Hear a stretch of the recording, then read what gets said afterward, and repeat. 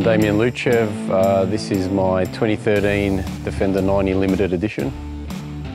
I bought the car brand new, sat stock for 2 years. Then we had a camping trip planned, and all we wanted to do was put a snorkel on it, and it's a year later it's somehow transformed into turning it into something else.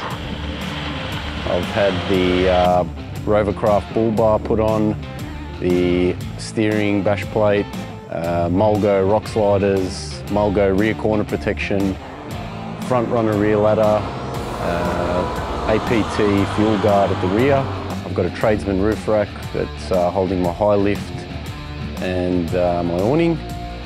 The suspension is an Old Man Emu 2-inch lift, shockers and coils.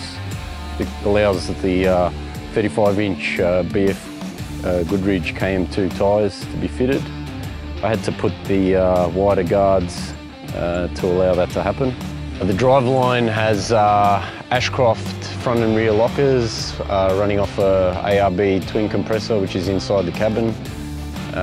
The axles have been upgraded to high tough axles front and rear. Ashcroft CVs all round. I've got the 48-inch light bar, 17-inch light bar, JW speaker headlights up front. The rear have two 8-inch work lights which are quite bright. Interior lights have also been made LED. The winch is a Runva 11XP. Very happy with it. It's got me out of sticky situations. Very good winch. The engine has a Bell Auto Service 170 horsepower tune. They do all the Bowler Defender rally cars. So it's pretty much the kit they do, minus a few things. I've also got the Bass larger intercooler with silicone hoses.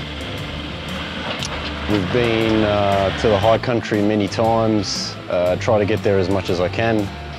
Around the Caledonia River and Butcher Country is our favourite parts.